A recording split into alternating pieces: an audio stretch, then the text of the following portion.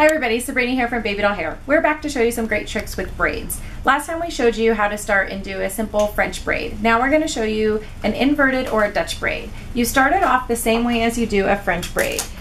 Take a parting of hair and divide it into 3 sections. Now how a French braid would is you would take the outside and overlap. The inverted or Dutch braid you're going to actually go under.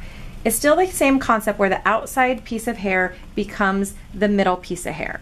So get started and do that a couple times. Then you're going to start adding hair to the braid. So you're still going to add that outside hair to the side piece of hair, but then you are going to make it the middle piece by going under.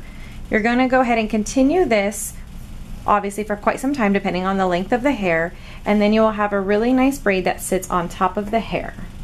It is again called an inverted French braid, or it is called a Dutch braid. We hope this video has given you some really good tips and that we're hoping that you are able to try it at home.